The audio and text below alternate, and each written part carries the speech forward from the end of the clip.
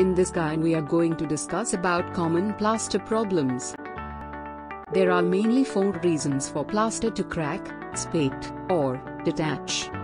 Structural problems. Stresses due to overloading on walls, settlement of building, vibrations, undersize beams and floor joists will create cracks originating from random points. Poor workmanship.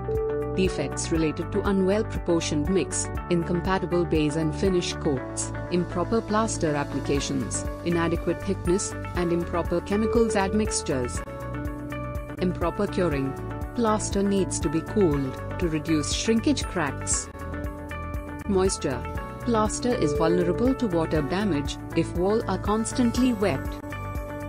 Blistering is formation of small patches of plaster swelling out beyond the plastered surface, arising out of late slaking of lime particles in the plaster.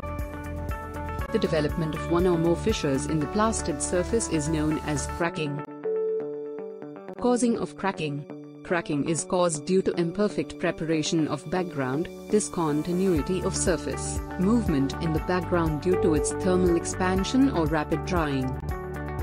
Other causes of cracking are movements in the plastered surface itself, either due to expansion or shrinkage. A very thick coat of plastering will cause excessive shrinkage. Faulty workmanship is also one cause of cracking.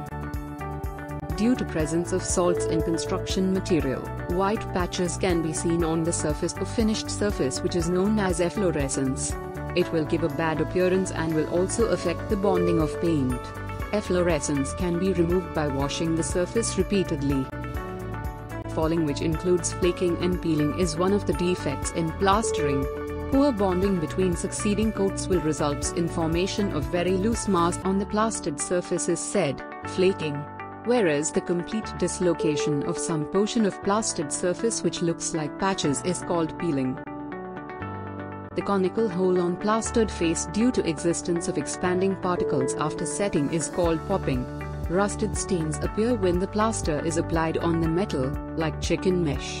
To get a finished surface, the workmanship should be proper, or else uneven surface will be seen. When the plastered surface is exposed to dry condition, fine cracks appear on the surface of the plaster in crazy pattern having length of 6 mm to 75 mm.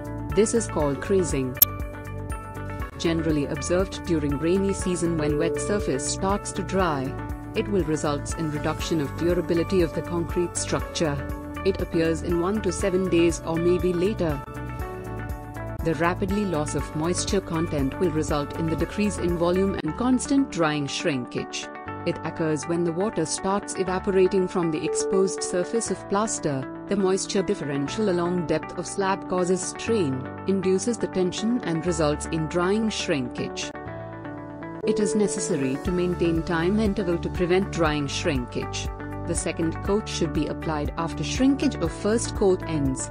Preferably, provide time interval of 2 to 3 days in summer and 4 days in winter, as the setting of mortar will be rapid in summer and slower in winter.